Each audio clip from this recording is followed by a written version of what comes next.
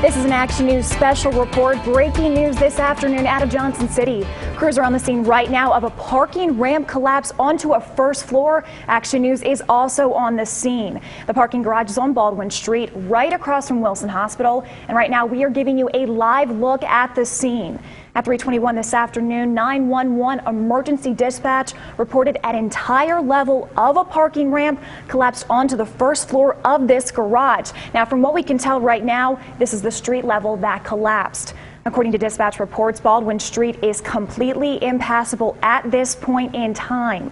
It is unknown if anyone is trapped at this time as well.